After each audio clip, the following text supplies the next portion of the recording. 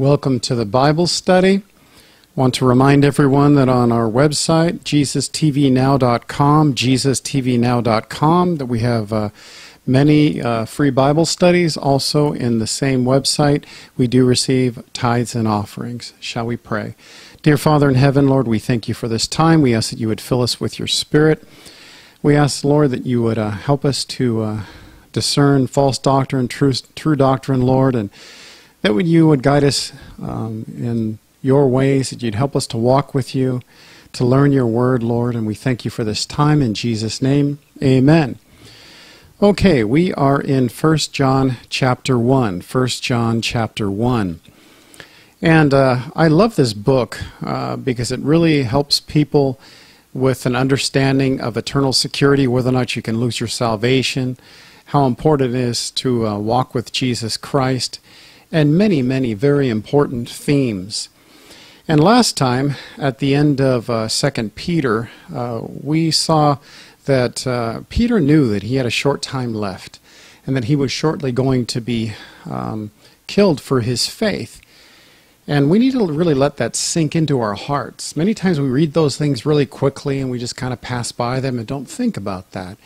And if we do that, then that's a problem, because then when bad things happen to people, and the truth is only God will permit those things that are best, but if we don't really think about the way the Bible really is written, that people really did suffer according to the will of God, then you'll get stumbled. You'll be like, where are you, God? Why'd you let this happen? I don't understand. Or why did you let that go on? And we need to really read the Bible the way that it is, and not like so many false teachers teach that God just wants everybody to be healthy and wealthy. And in my opinion, most of those pastors just want to be rich themselves. They're like, send me all your money. Yeah, that's it. And I'll be a good example. And yeah, and I'll buy my jet, my new car. And, ooh, I better get a bigger house because then it's a better example. It's amazing how evil our hearts can be, that we justify things. But no, the Bible says that those that live godly in Christ Jesus shall suffer persecution.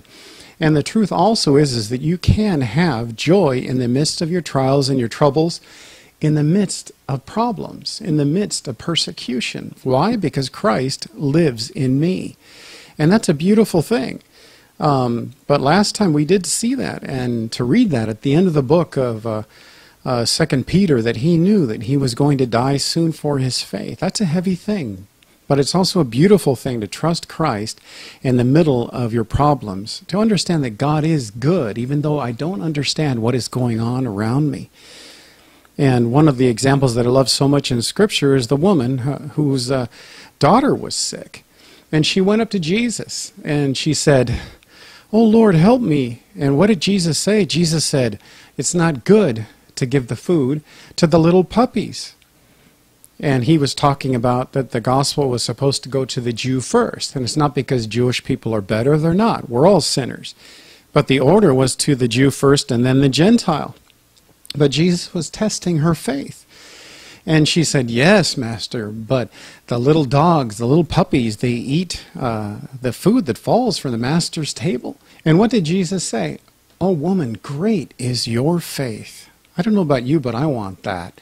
To trust Christ, even though I don't understand what is going on in my life. To trust Him, to know that He's good, to look at the cross, even when I'm hurting, even when I'm suffering. That I know that He's good, just like that woman still knew that He was good, even though it seemed like He didn't even care. It seemed like He didn't even want to answer, and that's not true. He did. He was drawing out her faith. And He said, "Oh woman, great is your faith." And why was her faith so great? Because it seemed like He didn't care, it seemed like He didn't want to answer, but He did. And during those difficult times, we need to trust God even though we don't understand what's going on in our lives. Maybe you're sick, maybe you're hurting, maybe things happen to you and you don't understand. Well, I look at the cross and I trust Him, just like that woman, even though I don't understand.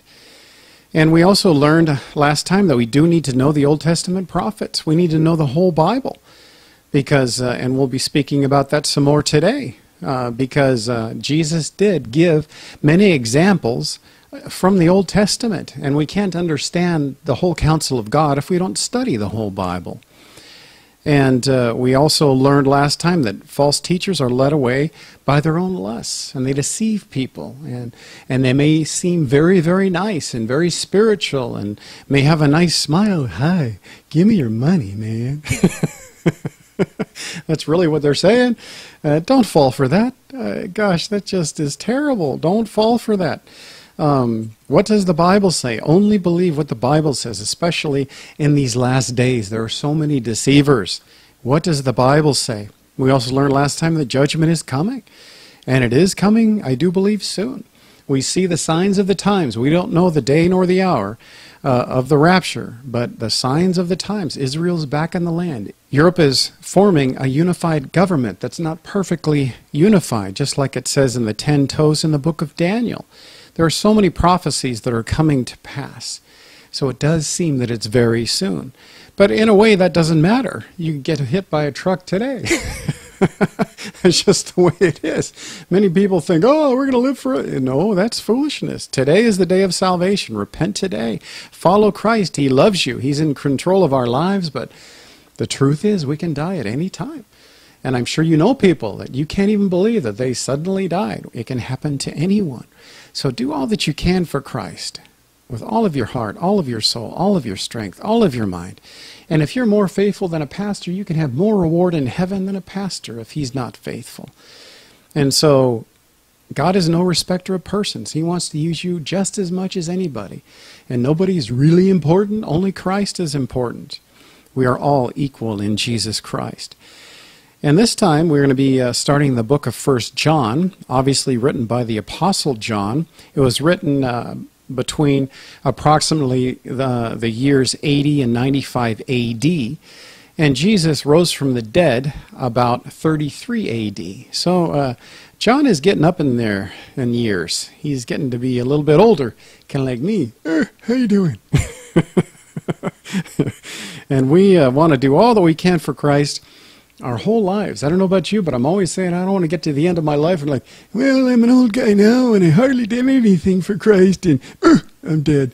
And then you're standing before the Lord and what did you do? And I don't want to be like that. You can repent today and God will use you. God is gracious. And John was the youngest apostle. When he was following Jesus, he was just a teenager. And in this first chapter, we're going to learn about false doctrine. We're going to learn about walking in the light. We're going to learn that it's a lie to walk in darkness, to say that walking in darkness is good or is really pleasurable. No, it's only temporary.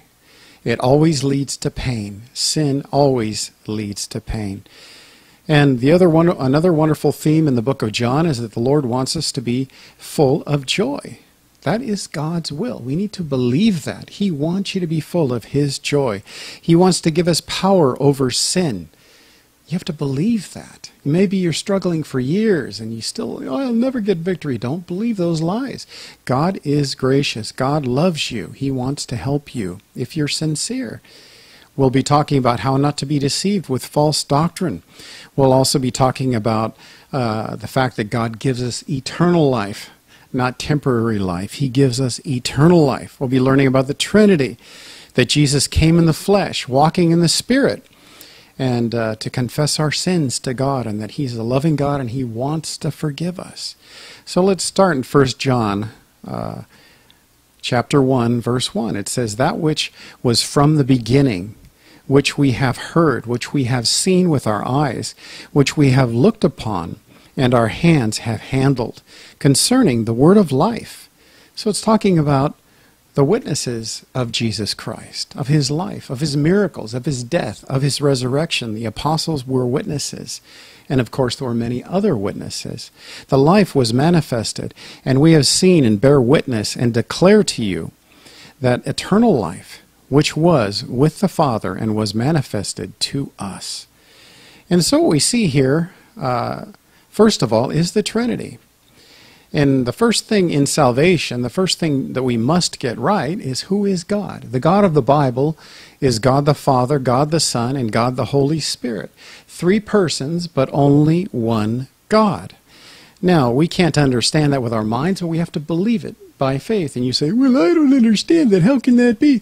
Well, join the club. There are many things we will not be able to understand about God. How can God be three persons but only one God? But he is. And not only that, but each one of them have their own will. They're, of course, in sync with each other because they are God. But the Holy Spirit, for example, decides which gifts of the Spirit he will give out. It is very interesting, but we have to accept that by faith. And the cults, many times they actually stumble upon this. For instance, the Jehovah's Witnesses, they don't believe in the Trinity. They don't believe that Jesus is God. They believe that Jesus is Michael the Archangel. And that's just not true. They don't believe in hell. And so what they do is they actually are worshiping their minds in a way because they cannot reconcile the fact that the Trinity is in the Bible. And they'll give excuses and say, well, historically it's not true. That is irrelevant. What does the Bible say? The Bible clearly teaches that there is God the Father, God the Son, and God the Holy Spirit. And so we are seeing the Trinity in this first part of the book of John.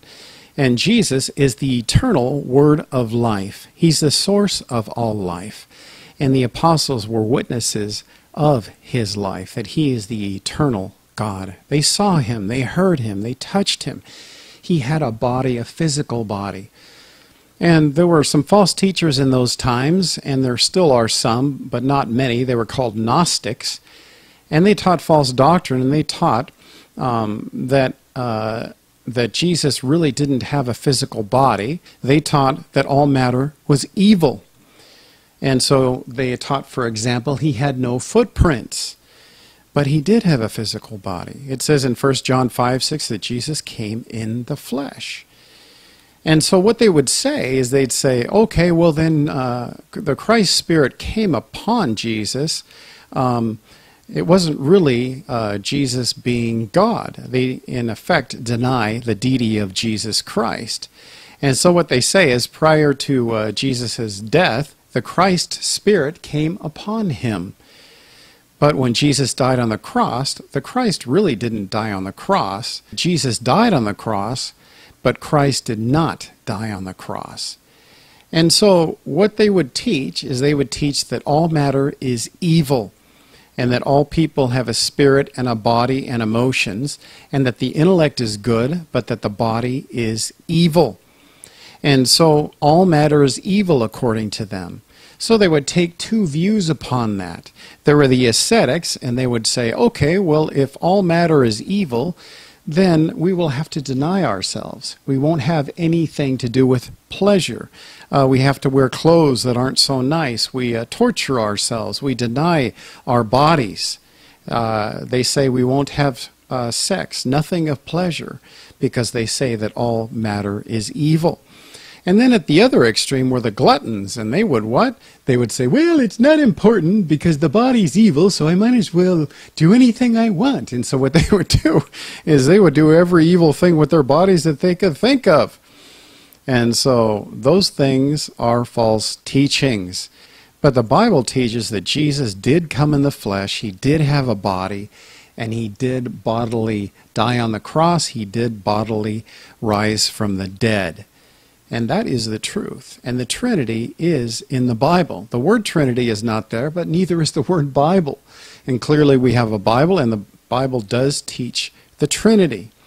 One of the interesting teachings in Scripture is in Genesis 1:26. When God is speaking, notice what he says. In Genesis 1:26, then God said, let us. Now notice it says us, let us. I wouldn't say let us, I'd say I will, but no, he said let us make man in our image according to our likeness. Isn't that interesting? So he's talking amongst the Trinity, let us make. So it's obviously talking about creative power. He's not talking to angels, God is talking amongst himself in the Trinity. Let us make man in our image according to our likeness. And so it's very interesting. And many people try to say that the Holy Spirit is just a force. That's what the Jehovah's Witnesses teach, and that's false. No, he is a person. He's the third person of the Trinity. And Scripture teaches that each person of the Trinity can think. You can grieve them. You can grieve the Holy Spirit. You can't grieve a force. You can't grieve gravity. And the Holy Spirit, as I said before, decides which spiritual gifts that he will give to us, real Christians. And Jesus is God, and he is the source of eternal life. Jesus said, I am the way, the truth, and the life. No man goes to the Father except through him. If there were any other way, then why did he die on the cross? He wouldn't die on the cross for nothing. And many people try to say there are many ways to God. No, there are not. It is only through Jesus Christ, through his blood, through his death and resurrection on the cross, and our faith that in him, that he died for us and that he rose from the dead. The Bible says clearly that there's no other name under heaven where we can be saved. In Acts 4:12 it says, nor is there salvation in any other, for there is no other name under heaven given among men by which we must be saved. There is no other name. No other name. It's not through Buddha. It's not through Hinduism. It's not through Muhammad. It's only through Jesus Christ. 1 John 1:3-4 says, that which we have seen and heard we declare to you, that you also may have fellowship with us. And truly our fellowship is with the Father and with his Son, Jesus Christ. And these things we write to you that your joy may be full. And it's a beautiful thing. What he's saying here is our fellowship is truly only with the Father and with Jesus Christ, with God. He is the only thing that can fill my empty heart and your empty heart. So many people try to fill their hearts with things in this world, with career, with money, with people, with friendships, with even a marriage. Those things will not fill your heart. And many of those things can be wonderful in Christ. But only Jesus can fill your heart. The church cannot fill your heart. Other brothers and sisters in Christ cannot. Again, there can be beautiful relationships, but only Jesus can fill your empty heart. And he wants to be your best friend. And what a beautiful thing that he wants to. And he is infinite. And so it's not like friendships in this world that sometimes they betray you, or they say, I'm too busy, or they want to be with somebody else because they're more popular, or whatever, or they're not faithful, or even cruel, or they do things to you they shouldn't. Or that's a tragic thing. People are sinners, but God cannot sin. And he is infinite, so he won't say, well, I'm too busy, I'm with your neighbor right now, can you hold on a minute? No, he wants to be with you. My favorite part of the day is I get a cup of coffee and I read the Bible or listen to a Bible study and I pray and I spend time with him, and that's my favorite time of the day. And when you do it that way and you start out with the Lord, you have a wonderful day. You'll still maybe have trials and tribulations, it's normal, but the Lord is with you. And that is the way you should do every day and finish every day that way. And Daniel did it 3 times a day. That's even better. He prayed toward Jerusalem 3 times a day. And it's not because it's legalism. So many people say, oh, it's legalism. And I'm always saying, well, fine, then don't eat. Yeah, you can send me your cake and I'll take it, your pizza. Yeah, and we'll see how you do when you don't eat for a while. Well, so many Christians do that, and they hardly pray or they hardly read the Bible, and they wonder, why don't I have victory? I just can't figure it out. It's a mystery to me. Well, are you seeking to obey God? Are you spending, I'm always saying, at least a half an hour in the Bible a day, a half an hour in prayer a day? We need Jesus. We are weak. Everyone is weak. It's pride to think that you're not. Are you stronger than David? I don't think so. Are you stronger than Samson? Well, I am big muscles. No, not anymore. But we do need Jesus. That is the only way we have spiritual strength. And the truth is, to be strong in Christ is to know how weak we are, and to know that I can't do anything without Jesus, and that I need him. I need to be with him. And it's a wonderful thing that he wants to spend so much time with us. And the truth is, the Lord wants to have fellowship with you every day, all day. And what a beautiful thing that is. And that's the only true place, and only true place I can have joy every day, even in the midst of my trials. And what is the difference between joy and happiness? Well, joy is dependent upon my relationship with Jesus, my faith in him, my faith in the Bible. And I can always have joy, even in the midst of my trials and tribulations. But happiness goes up and down, doesn't it? What's an example of happiness? Oh, wow, here's a big piece of cake. I'm so happy. Yay! yay, I got a big piece of cake, I'm happy. And then I'm done, and oh, I'm sad, and no more. I'm sad. I'm very sad. And then I also look down at my stomach, and it's bigger, and then I'm even more sad. Well, that's called happiness. It goes up and down and up and down. But joy, it stays the same because I'm focused on eternity. I'm focused on Jesus. It's based upon faith that God is in control of my life and that He loves me. And that is God's will. He wants you to have His joy every day. What a beautiful thing. And it says in John 15:11, these things I have spoken to you that my joy may remain in you. Isn't that interesting? He wants that for you, and that your joy may be full.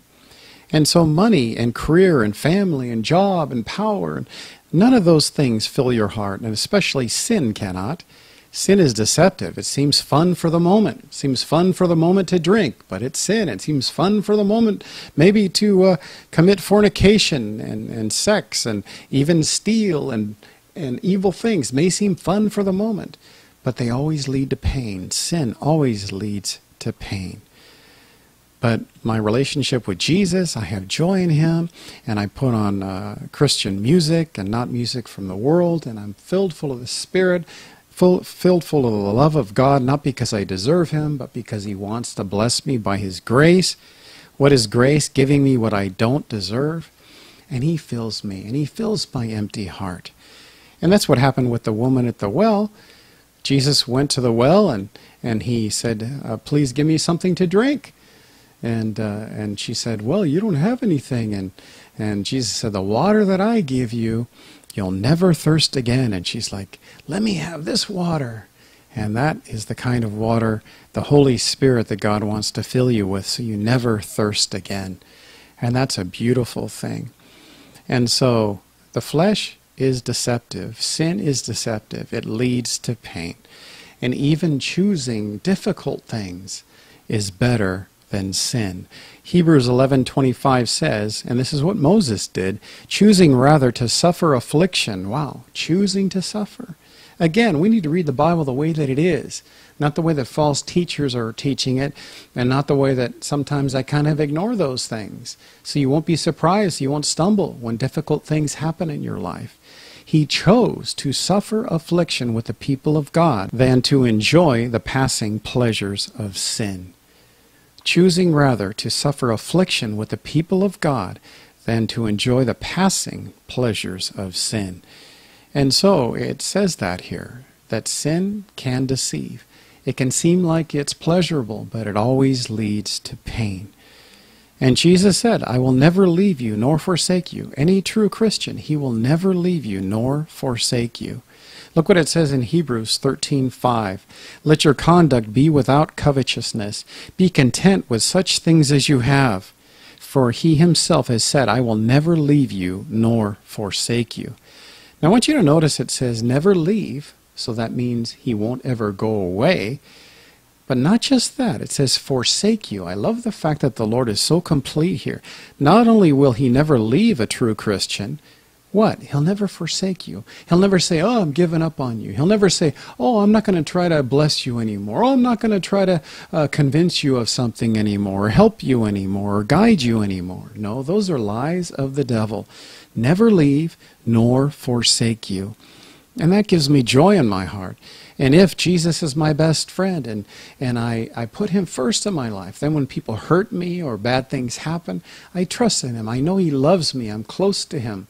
And He is faithful even when I'm suffering. And I have joy in the midst of my trials. And it's not because I deserve it. I don't. It's by grace. That's a gift of God. And so my true fellowship is only with God.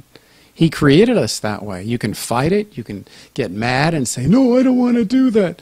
Well, then you're just going to be empty, and you're going to be angry and full of bitterness and hatred and whatever evil thing. Surrender to the love of Christ. He loves you. It's like He's trying to give you a hug, and so many people are pushing Him away. That's just foolishness. He wants to love you. He wants to forgive you. And when we have trials and tribulations, we trust Him, even though I'm suffering. And He's not a God that says, well, you suffer and me no. No, He suffered more than we ever will. The Father did when He sent His Son, watching His Son suffer on the cross. How horrible that would be. Can you imagine with your own child? And I couldn't imagine that with my own son. The Father suffered more than we ever will. And the Son suffered more than we ever will on the cross, suffering, mocking. And he was perfect, sinless. We aren't. Many times we cause our own problems, don't we? God, help, help. And if we don't justify ourselves and say, God, it's my fault, please forgive me, he'll say, oh, of course, I'll help you, I'll forgive you. And that's God's heart. And so Jesus said, I call you friends. And it's amazing that God wants to be our best friend. In 1 John 1:5, it says, this is the message which we have heard from him and declare to you that God is light and in him is no darkness at all. This is a very, very important verse. I personally use this verse many times when I'm going through heavy trials and tribulations, because the devil will tempt me. And he'll say, well, God doesn't really love you, or God doesn't really want to do what's best for you, or he's ignoring you, and all kinds of lies come into my head, and they can come from other people or myself. And I think, wait a minute, no, God is light. He is perfect. There is no darkness at all in him. He cannot sin. Jesus himself said, which of you can accuse me of sin? Nobody could. I can't say that. I wish. Which of you can accuse me? Oh, everybody go, yeah, I got one. I got one. Of course. Oh, yeah. But Jesus can't. No, he cannot sin. God cannot sin. He cannot do anything wrong. And this is a very important verse. And it gives you peace that God cannot sin. He cannot lie. He cannot forsake any true Christian.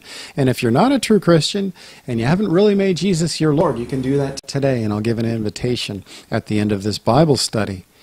It says in Titus 1:2, in hope of eternal life, which God, who cannot lie, promised before time began. And so again, eternal life, not temporary life. We'll be talking about eternal security more in the next Bible study. But Jesus promised eternal life. And he promised that. And God cannot lie. He cannot. He is immutable. What does immutable mean? It means he cannot change.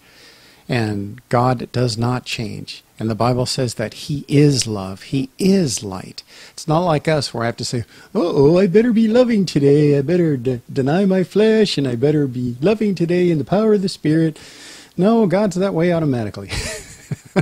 And he cannot change. He is love. He is light. He is holy. He does not change in every situation. He doesn't get moody like some of us do sometimes.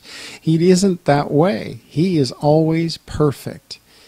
And so if I get mad at God, who's wrong? Me. And you are if you get mad at God. God cannot sin.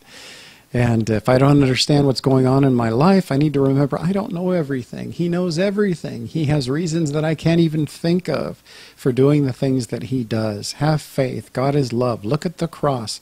Trust Christ. You're suffering. You're hurting. But look at Jesus on the cross. And just trust him, though you don't understand sometimes. 1 John 1:6-7 says, if we say that we have fellowship with him and walk in darkness, we lie and do not practice the truth. But if we walk in the light as he is in the light, we have fellowship with one another, and the blood of Jesus Christ, his Son, cleanses us from all sin. And so, it's teaching us here that if I'm walking in darkness, and the worst case are people that live in sin, that practice sin, those people have never been born again.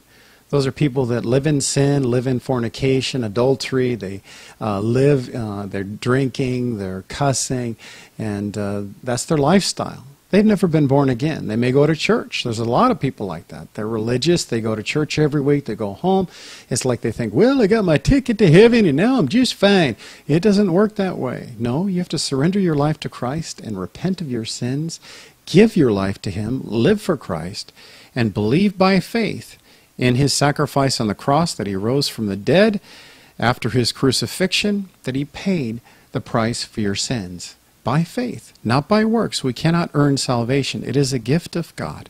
And there are so many people that go to church and they're not saved, and they think that they are.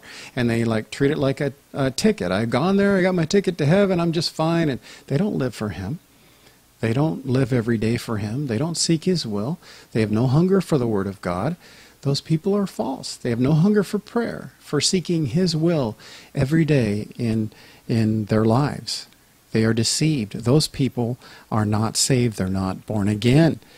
But a real Christian can stumble, can fall into sin and say, Lord, please forgive me. But they can't live in sin because the Holy Spirit lives inside of them and says, don't do that, Ken. Ooh, okay, and it drives you crazy, and then you need to repent. Those people repent because the Holy Spirit lives inside of them. They are born again. And so talk is cheap. If people say, oh yeah, I go to that church and I'm a Christian, and talk is cheap. It doesn't mean anything. What is the fruit in your life? Are you truly living for Him? Are you really born again? Are you fake or are you real? I was fake for many years. I went to church, but I was still drinking. I didn't repent yet. And finally, one day I decided I'm not going to do that anymore. I truly repented, and I invited Christ into my heart. I gave my life to Him by faith, and I was born again instantly. And being born again, we'll talk about that next time, is not a whole life process. It's instantaneous. That's why Jesus used the word birth. And the women out there are like, yoo-hoo, I'm so glad giving birth isn't the whole life. Because it's painful, isn't it, for women to give birth. And being born again is a moment in time, just like giving birth is a moment in time. It's not your whole life. And so you invite Him into your heart, and you're born again instantly by faith.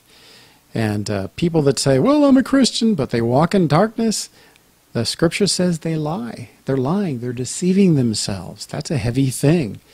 It's a lie if you say you're a Christian, but you don't keep His commandments. Jesus said, if you love me, keep my commandments. It's a lie if you don't love the brethren. Jesus said, if you have no love, you are not one of His. Jesus said, people will know that you're my disciples if you love one another. And so look for the fruit, not just the words. And so many people fall into the trap, and they get friends, even Christians, and they have other friends and think, oh, well, God brought them into my path. It must be God. Well, not necessarily. The devil sends people to church too. Or that girl, that beautiful girl, she's so sweet. She's got to, oh, that's got to be her. She's beautiful and got a voice like an angel. And she's got to be so spiritual. Not necessarily. Don't just look on the outside. Is she really born again? Is she really walking with Christ? Does she have godly fruit in her life, in ministry, and in her life, in holiness? Don't just look on the outside. That's the mistake that even the prophet Samuel made when he looked at all the big, giant, handsome guys, kind of like me. No, and what happened? God said, no, that's not him. That's not him. And it's David over there, the kind of ruddy-looking guy. That's him. That's him. And God said, don't look on the outside. Look on the heart. That's where God looks. So be careful who you make for your friends. Be careful who you use for business partners. Don't be unequally yoked. Your best friends need to be strong Christians, or it's better to be alone, frankly. You'll get hurt. Be very careful and wait on God, and don't assume just because somebody came into my life, it's got to be the Lord. No, pray about it. Wait on the Lord and see if it is the Lord, and look for fruit. And Jesus warned. He said, there will be many that have clothes of sheep, but they are actually wolves. And so on the outside, oh, they look like sheep, but they're really wolves on the inside. So be careful. And Scripture says that many will say in the last days, Lord, Lord, didn't we cast out demons in your name? And didn't we do many good works in your name? And Jesus said, depart from me, you workers of iniquity. I never knew you. So be careful. Not all pastors are saved. Not all ministry leaders are saved.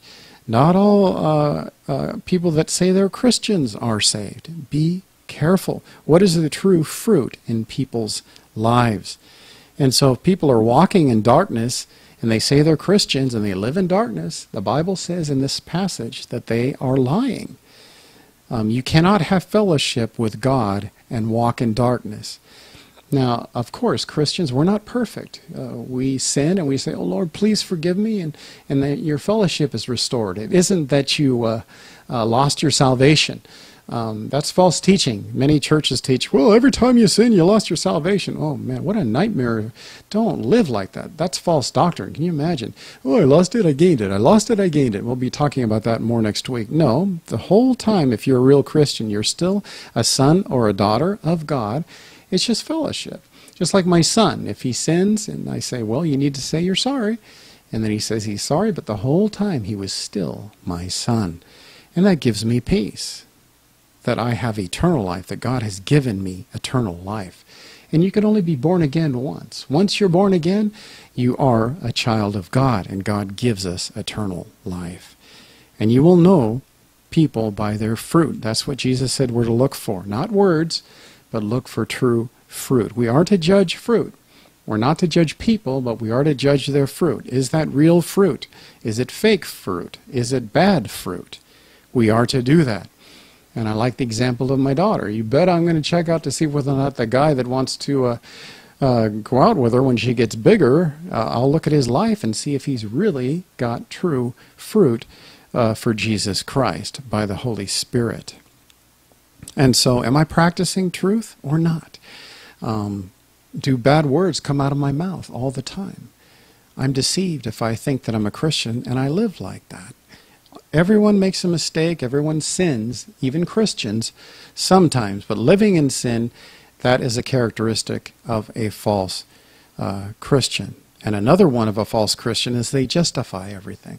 Well, you're worse than me, and I'm better than my neighbor, and, I'm better than that killer over there. What does that prove? That's like saying, well, I'm a little less dirty than that rag.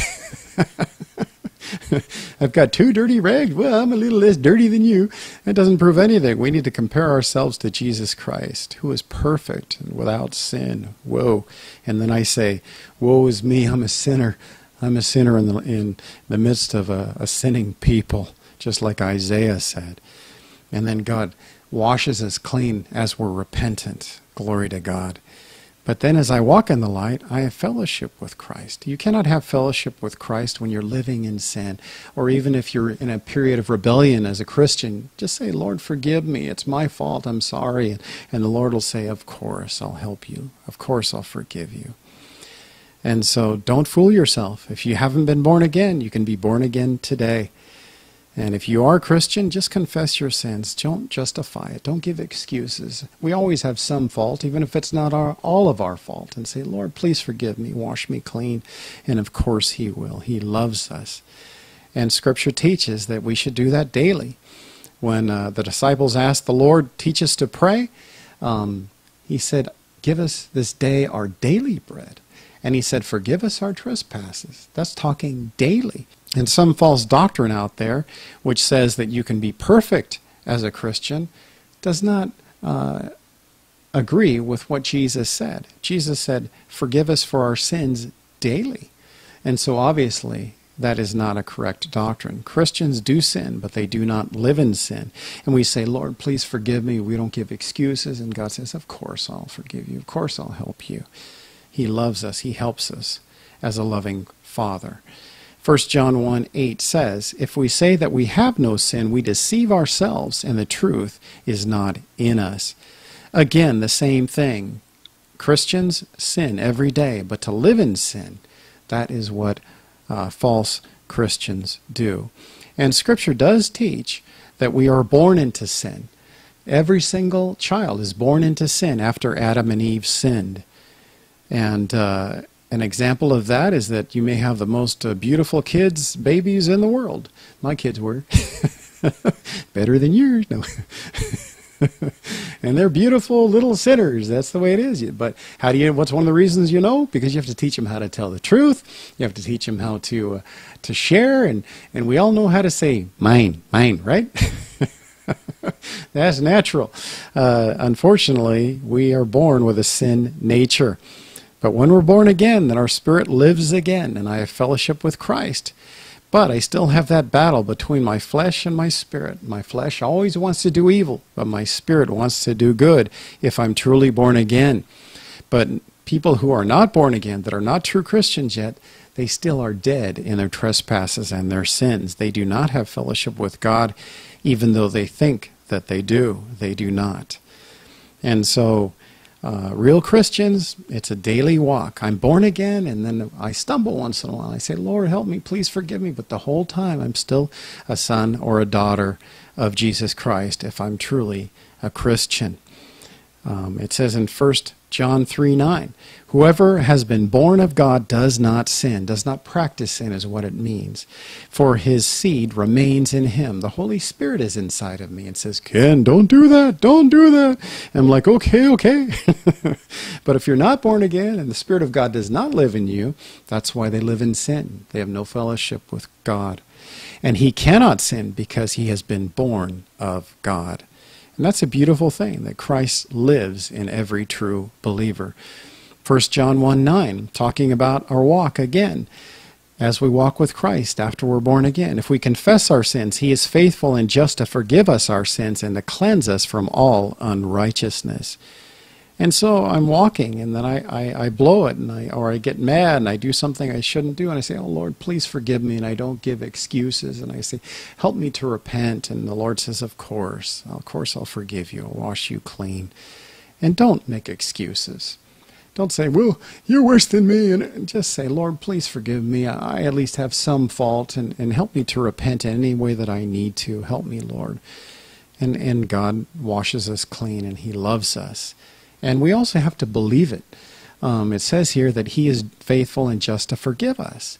And so even if you did something really bad, you say, Lord, please forgive me, and you're sincere, you need to believe what the Word says here so that you have peace in your heart. Believe what God has said.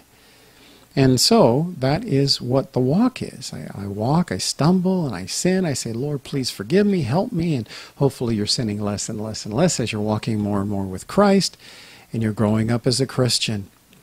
1 John 1:10 says, if we say that we have not sinned, we make him a liar, and his word is not in us.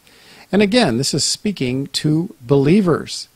Believers sin as well. And obviously non-believers, they live in sin. That's the way they are.